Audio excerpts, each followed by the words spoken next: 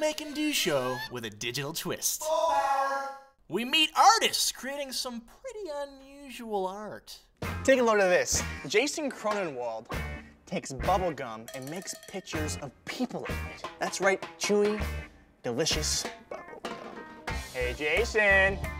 Hey, Nick. How's it going? Why bubble gum? Why not applesauce? I guess just the idea of using different materials to take something that people wouldn't associate with making art and see if I could make something. So how do you make bubblegum art? I start off with a blank piece of wood. I choose the colors that I'm going to use. A little bit of hot water. I start pressing the gum with my fingers and thumbs. See you later. Thank you very much. See you later, Jason. We check in with uploaders making some cool stuff. Let's check out what these uploaders are doing with gum. Oh, hey Nick, want to see the great bubblegum box I made? First of all, you have to find a box you like, and then you can get some things to decorate your box. You need to paint your box, because sometimes the tiles have little spaces between them. Right now, I'm gonna glue on some rocks. I want to show you how to put on the tiles.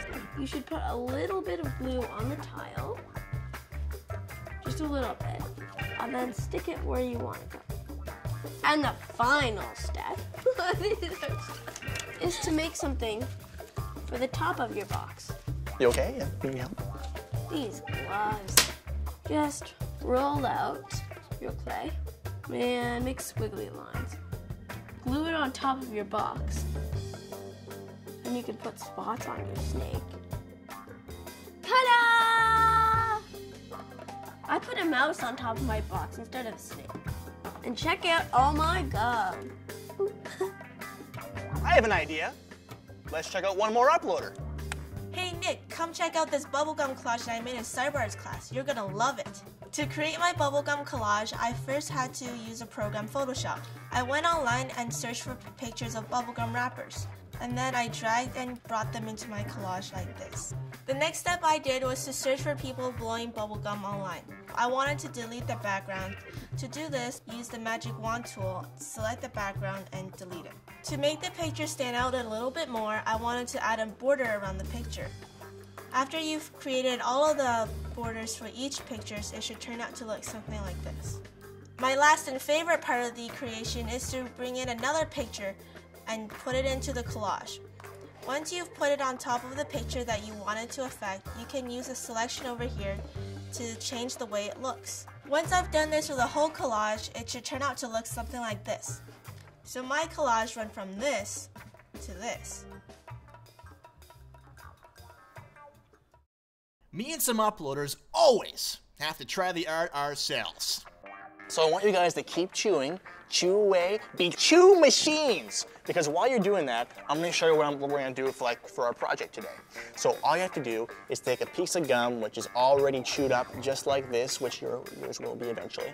And then when that's done, take the gum, put it in the warm bowl of water, just like this, and swish it around, swish, swish, swish. And then by that point, when we bring it out, it's gonna be extra stretchy and really pliable. And then all you have to do is put it on this little piece of board right here, and we're gonna make cool designs and shapes out of it. Okay. You guys ready to go? Yeah. Okay, let's go.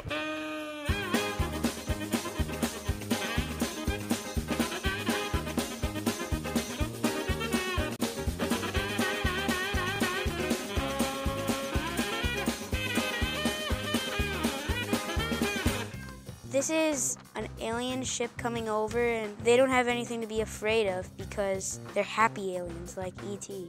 So this is what kind of drum? It's a taiko drum, Okay. which is made in Japan. It's made in Japan. For scaring away evil spirits. Oh. Who wants to see mine? Yeah. Okay. One more finishing touch, though.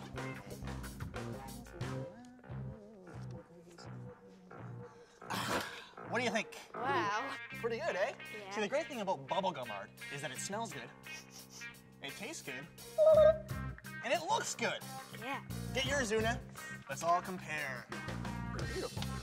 Oh, works of Guys, try this at home because it's Fantastic. I want to thank everybody at the AGO. They were great. This is Nick logging off. Wow. And you won't believe the arts and crafts kids sent in to us. Hey Nick, my name is Emily from Toronto, and today we'll be making monsters! This is really, really important.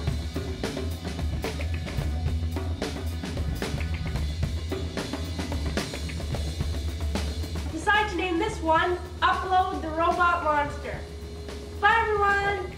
Hi, my name's Max, and today I'm going to teach you how to draw a robot.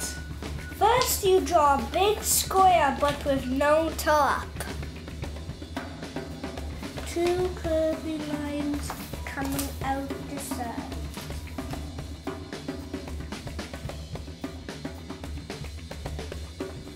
One eye, another eye, and you're done your robot.